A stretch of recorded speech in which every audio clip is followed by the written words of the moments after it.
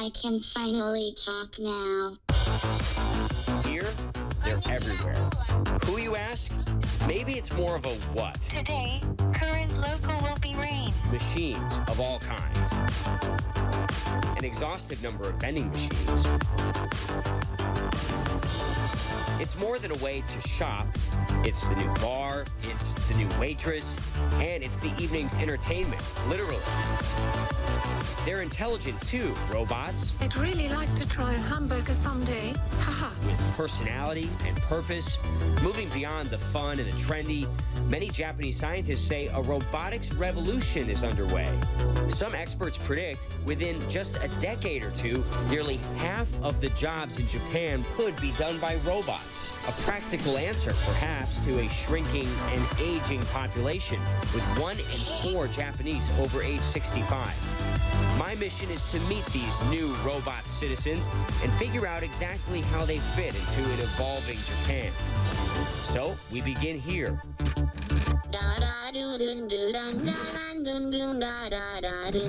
Meet Churi, my personal robot in Japan's first hotel run mostly by robots. Good night. Rest well. Tomorrow's morning. No, really, right from when you enter. Welcome to Henn-na Hotel. I will confirm your check-in information. Will Ripley. Please input your reservation name. Got my room key. The 264. check-in process is now complete. A robot checks you in. It's your concierge. I'm really hungry. Can you recommend a good place to get lunch? There are many restaurants inside the park where you can enjoy a wide variety of dishes.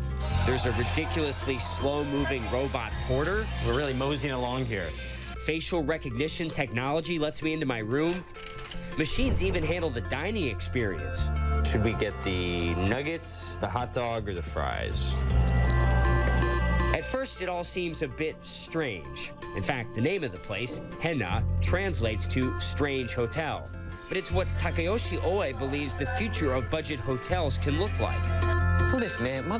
We introduce robots to cut the human costs by letting them take care of what humans do. Ideally, we would like to establish a good business model and then venture out to the international market. Henn-na Hotel was almost a $20 million investment, but one they believe is paying off. We run this hotel with 1/4 of the staff that conventional hotels use. So comparing the cost saved with staff with the initial investment in robots, the initial investment can be covered in less than 10 years. And not hiring as many human employees, they claim, saves them an additional $600,000 a year. With 144 rooms and a maximum capacity of 500 guests, it's surprising how few people you actually see. No sweat. But can robots really replace the human touch? Of course, it's not that we don't have any human staff. So if there's any problem, human staff will come forward to deal with the issue. But there is a plus side to having robot staff. Robots can provide a certain level of quality service to any guest, regardless of age or nationality. This all may seem a bit odd to you, but this vision of the future actually seems to work in Japan. In America, I grew up with movies like The Terminator. But here, people are used to machines, even friendly towards them. And while it's amusing to have a velociraptor at your service, is this really what all robots will eventually look like? My next stop brings me to Kyoto to meet one of Japan's leading robotics researchers, Hiroshi Ishiguro, and what he calls his robot twin. This is my twin brother. This is a teleoperated Android. I'm using this Android for giving a lecture here. Usually I'm in Osaka University, but I can access to the internet and teleoperate this guy. So you hold meetings using your twin. People sit and listen to you teach with the robot. Yeah. Geminoid, Ishiguro's robotic doppelganger, has traveled the world. Controlled remotely, a microphone captures his voice and a camera tracks his facial movements. So when the operator tilts his head, Geminoid follows. You feel like that, people will get accustomed to this. People will get used to this. I think so. I really think so. Yeah. It's as much a study in humans as it is in robots, questioning fundamentally what makes a human human. Dr. Hiroshi believes the more that his androids resemble us, from the physical to the mental, the more likely they'll be accepted by us. She is your brand new creation. Yes. And she has artificial intelligence. So how is that different from previous androids? She can have some conversational functions, and she can understand the human voice, and according to the pre-programmed scenarios, she can talk with the people. You just met Erica. She's designed to be a 23-year-old woman. And in person, she's, well, surprisingly attractive, if you can say that about a robot. So what role do you envision Erica playing in our future society? I think she can be a receptionist and companions. She can do the many things for us. How many years before we see Erica? Soon, I think. I guess I had to give it a go. Hello, my name is Erica. May I ask your name?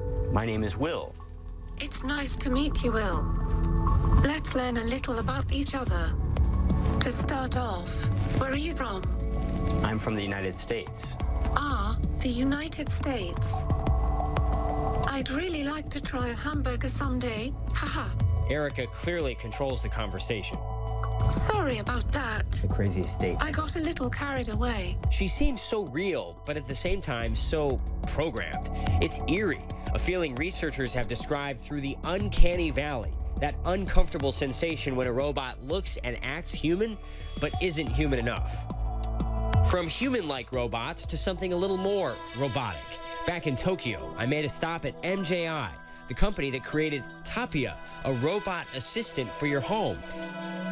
It's kind of like a smartphone, but more approachable and friendly, modeled to be a companion for the elderly, especially those living alone. Aging people population is increased year by year, so not only in Japan. So, but they don't have friends, they don't have work, they don't have communication. So I think it's a problem. It's a very big issue. Bringing Tapia home will cost you a little more than a new iPhone. Trying to keep it low cost and cute is their strategy for success. Do you think robots like this will be as popular as cell phones? Yeah. Why? In Japan, robot is very familiar to us. So actually, in the childhood, robot is a hero. Robot is friend. Back home, I decided to give Tapia a trial run. Tell me the news headlines. Today, the top news temperature is 80 degrees centigrade. Top story. Temperature is 7 degrees centigrade. Tell me a joke. What animal is best at hitting a baseball? A bat. These creators are taking the first leap, innovating in a country that's continuing to test the boundaries, to push the limits between humanity and technology, and in the process, redesigning the modern city.